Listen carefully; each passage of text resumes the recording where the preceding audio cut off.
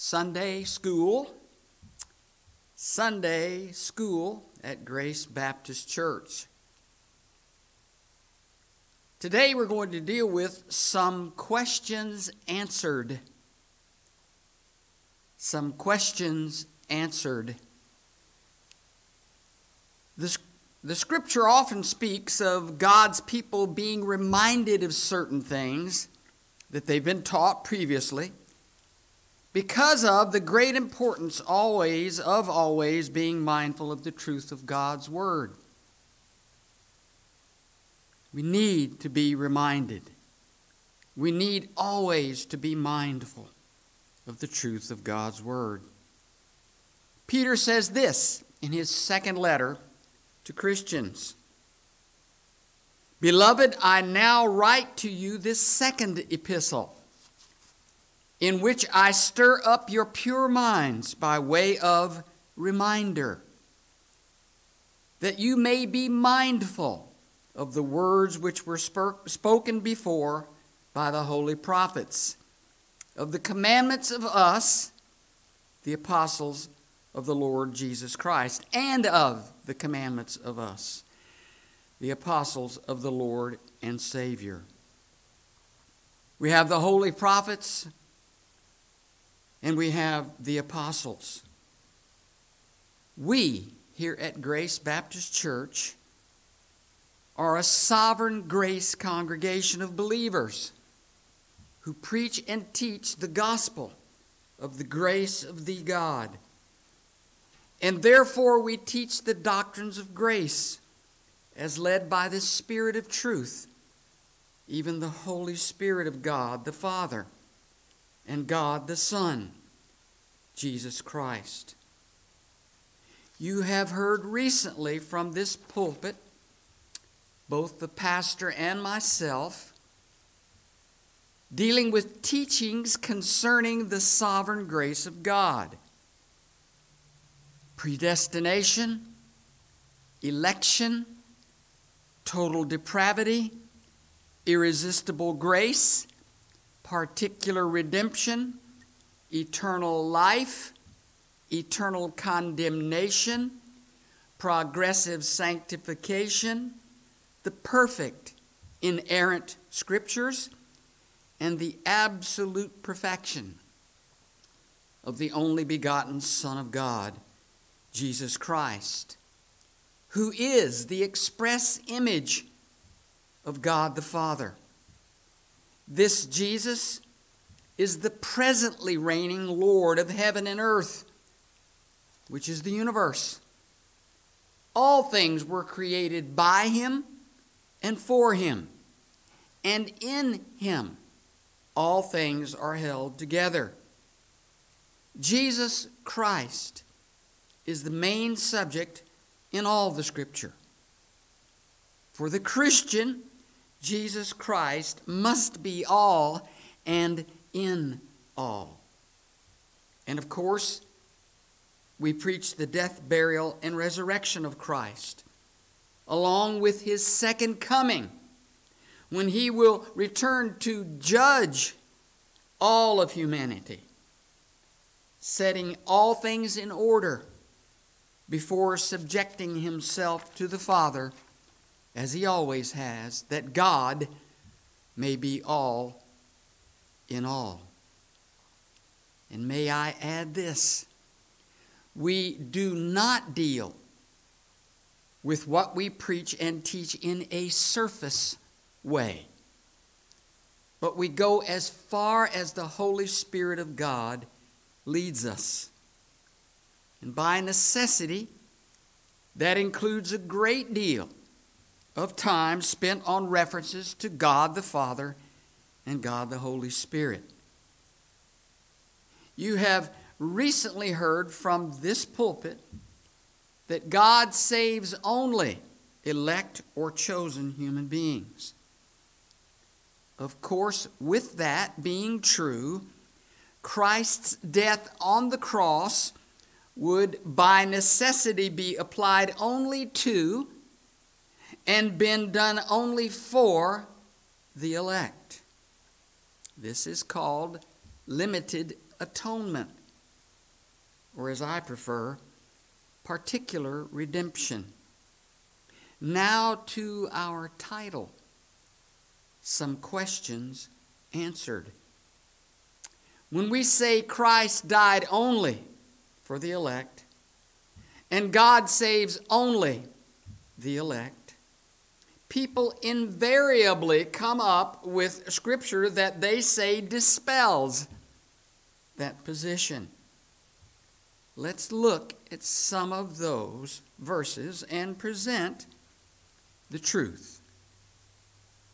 This past week, the pastor referred to 1 Timothy 2, where Paul, inspired by the Holy Spirit, wrote, and may I read from a bit more literal translation, the scripture refers to God our Savior, who wills all human beings to be saved and to come to the knowledge of the truth. The pastor correctly referred to all kinds of human beings, men in the King James Version, rather than all without exception. How are we to understand why we would come to that conclusion? The scriptures answer the question. Listen very closely now. Apply those God-indwelt minds, even a mind of Christ. Paul was the apostle to the Gentiles and knew well the hostility of the Jews to the idea of Gentiles as inclusive members in the people of God. Timothy, to whom this letter was sent, from which we just quoted, was also aware of that prejudice because his father was a Greek, a Gentile. His mother was a Jew.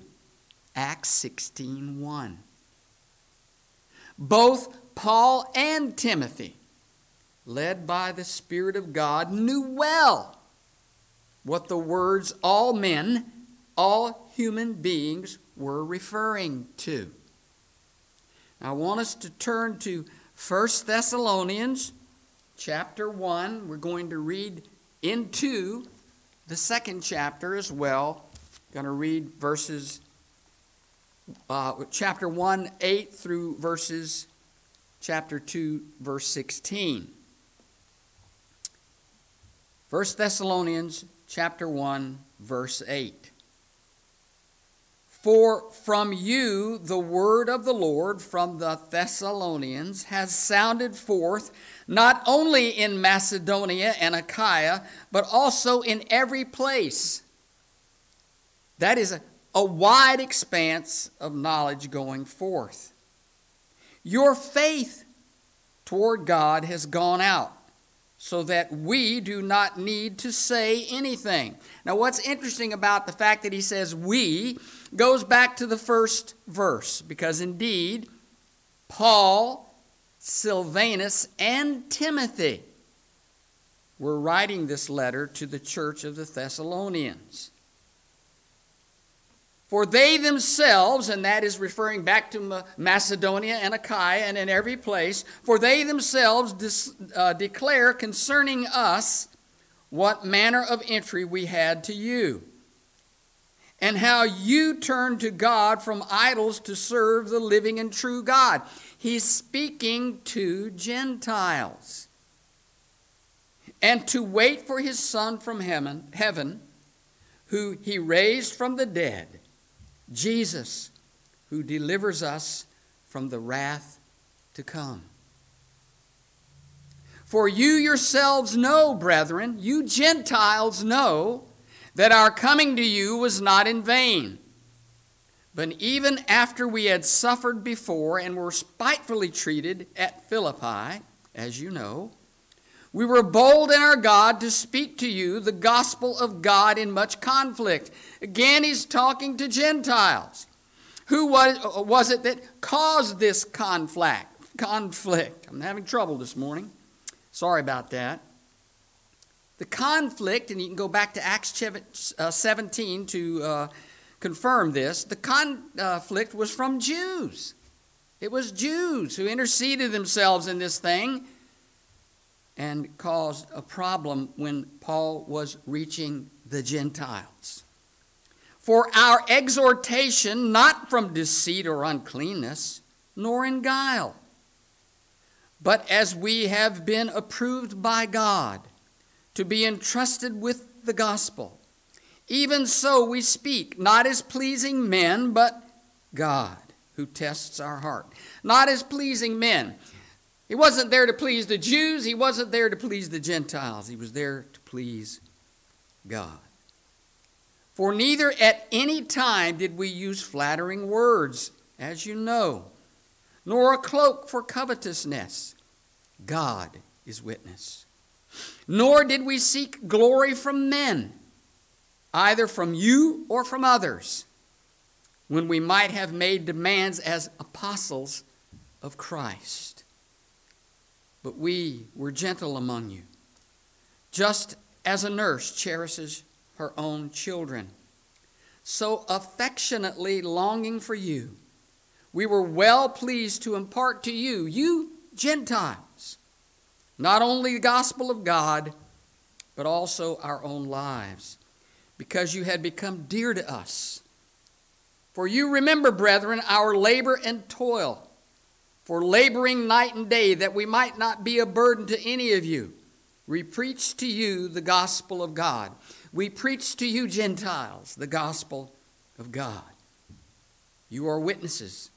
And God, how devoutly and justly and blamelessly we behaved ourselves among you who believe. Gentiles believed. As you know how we exhorted and comforted and charged every one of you, as a father his own children, that you would that you would have a walk worthy of God, who calls you, God who calls Gentiles into his kingdom and glory. For this reason we also thank God without ceasing, because when you received the word of God which you heard from us, you welcomed it, not as the word of men, but as it is in truth the word of God, which also effectively works in you who believe. The inward call of regeneration given to the Gentiles. Now listen up. This is going to answer this all men question, this all human beings question. For you, brethren, became imitators of the churches of God which are in Judea in Christ Jesus. Speaking of Jewish churches. For you also suffered the same things from your own countrymen, the Gentiles, just as they did from the Jews, who killed both the Lord Jesus and their own prophets, and have persecuted us. And they, listen, this is our answer. And they do not please God and are contrary to all men. They are contrary to all human beings. Now, they weren't contrary to themselves, folks. So what is he talking about when he's talking about all men, all human beings? Listen to the very next statement. Forbidding us to speak to the Gentiles that they might be saved. These Jews were contrary. They were opposed to the idea of Gentiles being included in the people of God, being saved. This is what is meant by all men, all kinds of human beings, both Jews and Gentiles, all kinds of people. So as always, these Jews, to fill up of their sins, but wrath has come upon them to the uttermost. I certainly hope you followed that. Paul and Timothy knew well this way of speaking when they spoke about all men, all human beings. It is a reference to the Jews and the Gentiles, all kinds of people.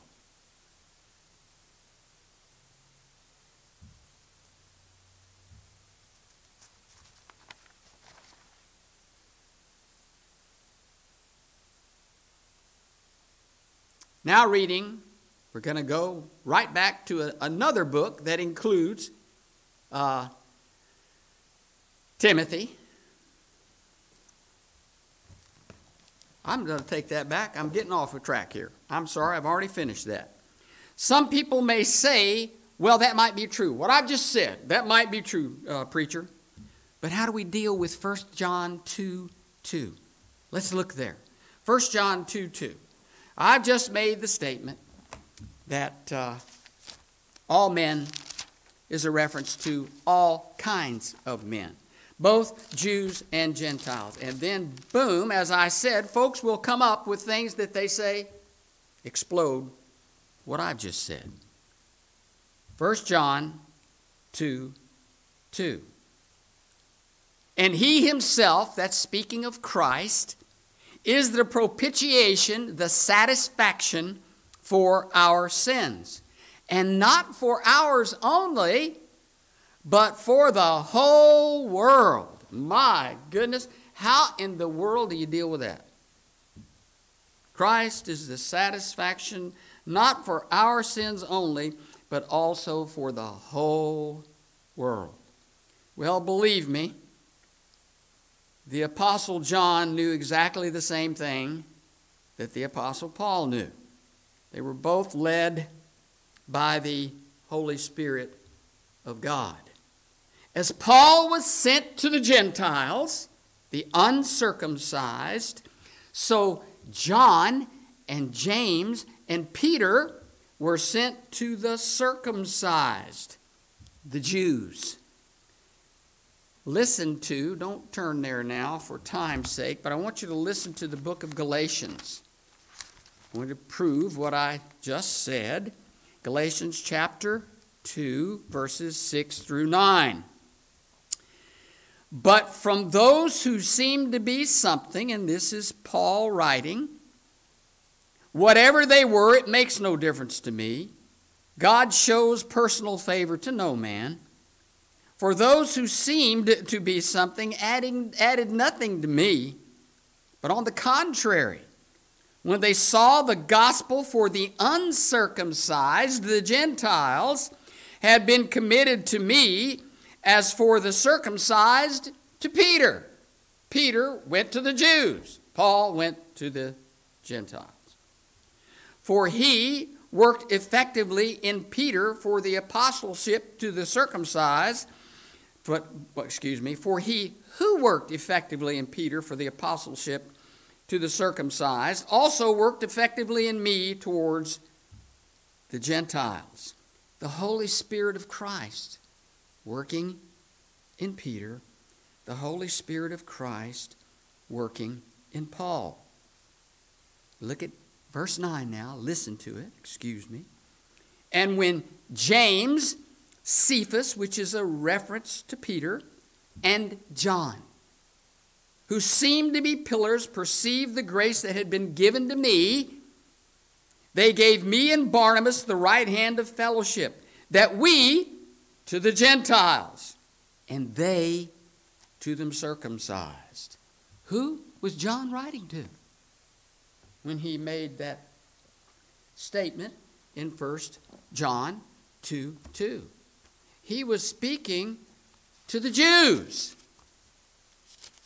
You cannot deny that. I just proved that from the Word of God.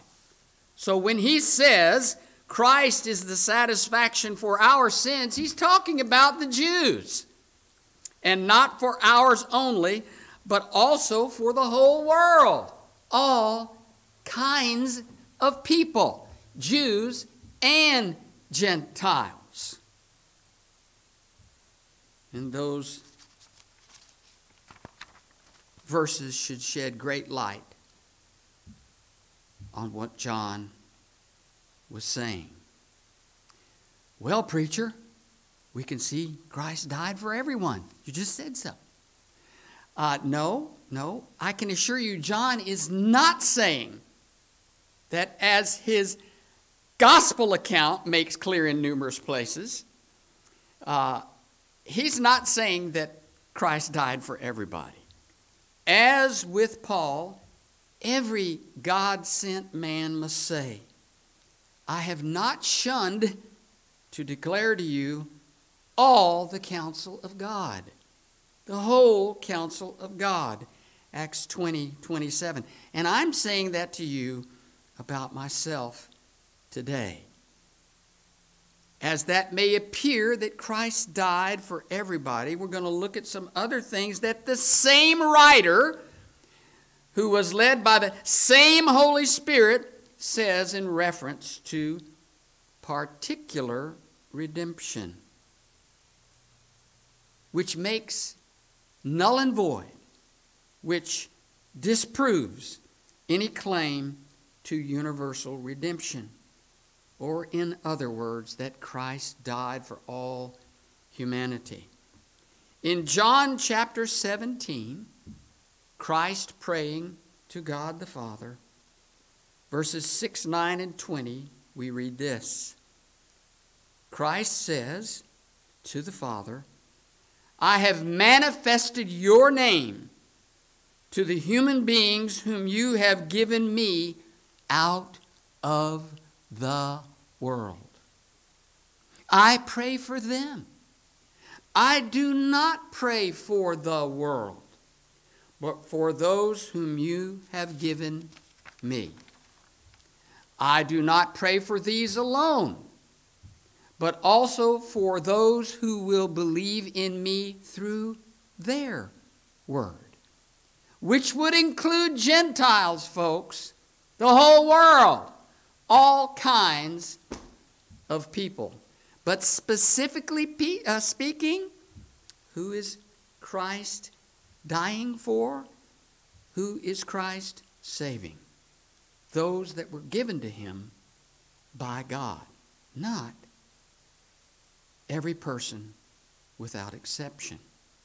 In the revelation of Jesus Christ, the last book in the Bible, written also by the Apostle John, we see in chapter 5, verse 9, as the saints sing to Christ, and you have redeemed us to God by your blood.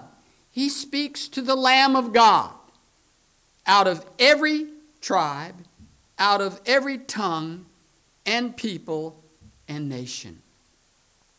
As Christ said, his people were taken out of the world to be saved. For clarity that is impossible to refute, I want us to turn to John chapter 10. John chapter 10. I'm going to be reading the Gospel of John, chapter 10. Going to be reading some verses that cannot be any more clear. We've got to consider the whole counsel of God, all the counsel of God, and not pluck some verse out of Scripture and claim it to be the truth and nothing but the truth when we do not consider the whole testimony of the Lord God. In John chapter 10, I'm going to read verses 11, 15, 16, and 26 through 28. Verse 11. Christ says, I am the good shepherd. The good shepherd gives his life for the sheep. Verse 15. As the Father knows me, even so I know the Father, and I lay down my life for the sheep. And other sheep I have, which are not of this fold. Folks, do you think that might be the Gentiles? Not from the fold of Jerusalem or the Jews? Them also I must bring, and they will hear my voice. Now to verse 26. But you do not believe, and Christ is referring to the Jews if you look up in verse 24. But you Jews do not believe because you are not of my sheep. Folks, how do we refute this language? I just don't know. As I said to you, my sheep hear my voice. He's repeating himself. And I know them and they follow me. I give them eternal life, and they shall never perish. Neither shall anyone snatch them out of my hand.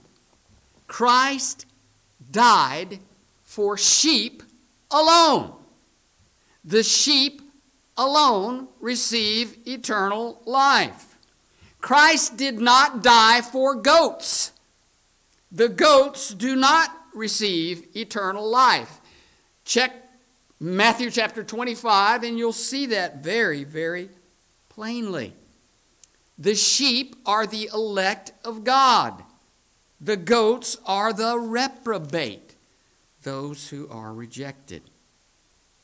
Thanks be to God for purposing to save some and not to leave all alone to enjoy their sin for a season, which results in eternal condemnation.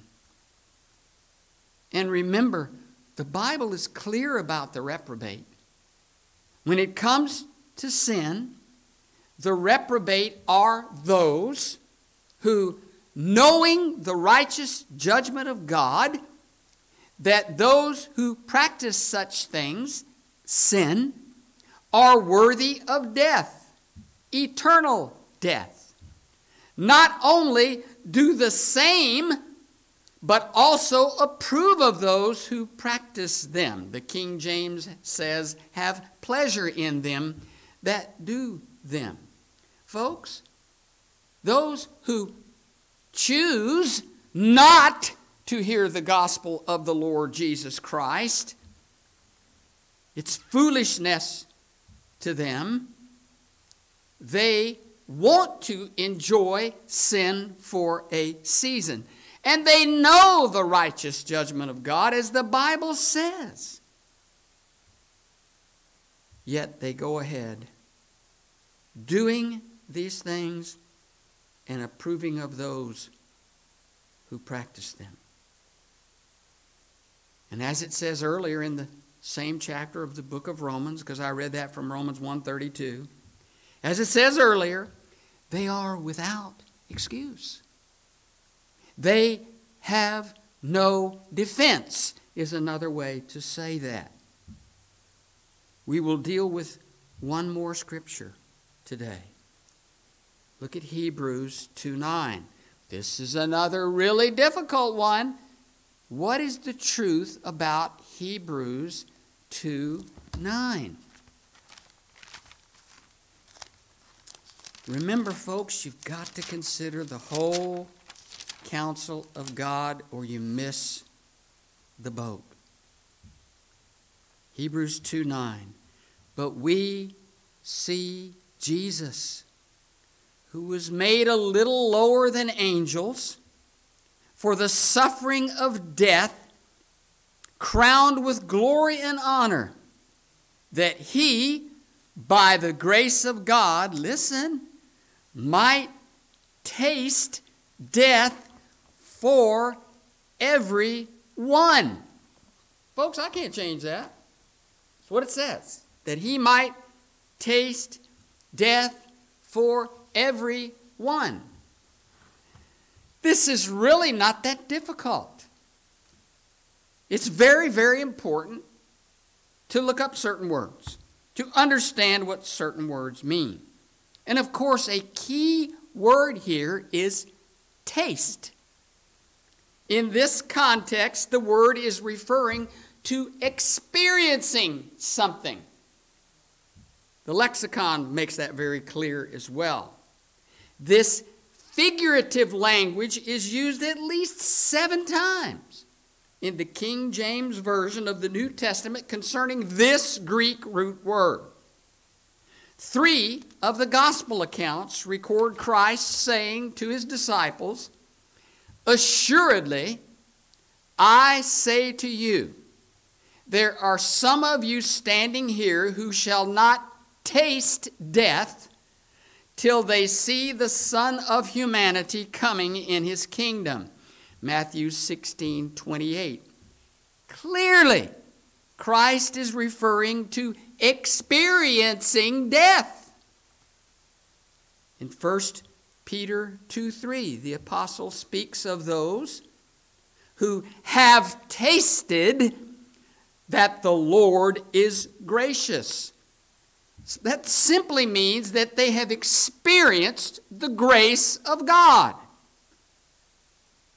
The death of Jesus Christ in his humanity, please listen to me. The death of Jesus Christ in his humanity must have been experienced, was required to be experienced by God in his humanity, so that this human being who was raised from the dead might be Lord of all humanity. And by all humanity, we mean those who are alive together with Christ and those who remain dead in trespasses. Yes, we're talking about everyone. The living and the dead, spiritually speaking. For to this end, this purpose, I'm quoting the Bible, for to this end, this purpose, Christ died and rose and lived again, that he might be Lord of both the dead and the living. Did you hear that? Romans 14:9. If you didn't hear it, I'm going to read it again. For to this end, this purpose, Christ died and rose and lived again. What was that purpose? That he might be Lord of both the dead and the living. And again, that's speaking of spiritually dead and spiritually living. Romans 14:9. And moving forward a bit more in Romans 14, we read, "We shall all stand before the judgment seat of Christ. For it is written, as I live, says the Lord, every, E-V-E-R-Y, every knee shall bow to me, and every tongue shall confess to God." The judgment seat of Christ occurs when Christ resurrects those who are alive spiritually and those who are dead spiritually. He raises them from physical death. They're either alive together with Christ or they're dead spiritually. Turn to Philippians chapter 2, verses 8 through 11. Philippians 2, 8 through 11. "And being found in appearance as a human being," that's Jesus Christ, "he humbled himself, having become obedient unto death, even the death of the cross. Therefore, God also has highly exalted him. Because of his death, Christ has also exalted him and given him the name which is above every name, that at the name of Jesus every knee should bow, of those in heaven and of those on earth and of those under the earth, and every tongue should confess that Jesus Christ is Lord, to the glory of God the Father." Everyone Christ experienced death for everyone that might occur.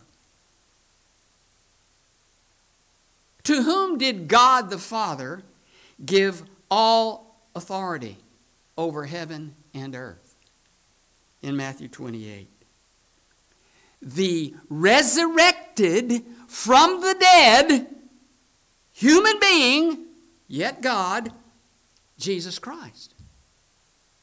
In giving his perfect life as a sacrifice for the sins of God's elect people, the experience of that death also earned for Christ his lordship over all humanity, including his right to judge the living and the dead, those alive spiritually, those dead spiritually. Christ is an aroma of life unto life and death unto death. God the Father was so pleased, so satisfied with the death of his Son that he raised him from the dead and made him Lord of all. Now listen up. Listen to these 2 points. Christ's death was applied to the sins of God's elect people. Christ's death was experienced for everyone that he might be Lord of everyone. Those who are alive spiritually and those who are dead spiritually.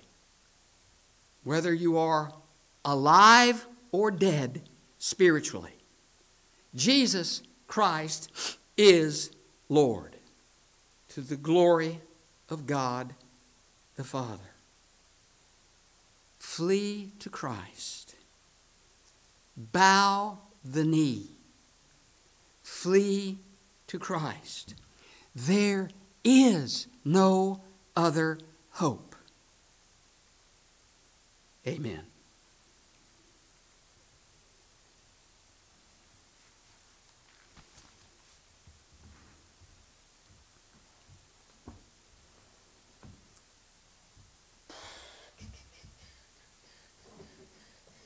Goodness gracious. Mercy.